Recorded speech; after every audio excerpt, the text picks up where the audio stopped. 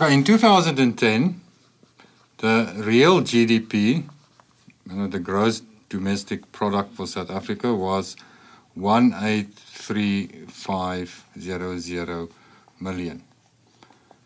Now, putting this on the diagram, the year is 2010, and we will measure our GDP as 183,500.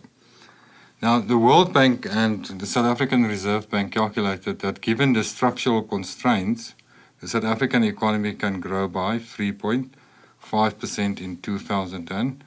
The question is now, by how much should our level of output, that is our real GDP, increase in order to get this 3.5% economic growth rate?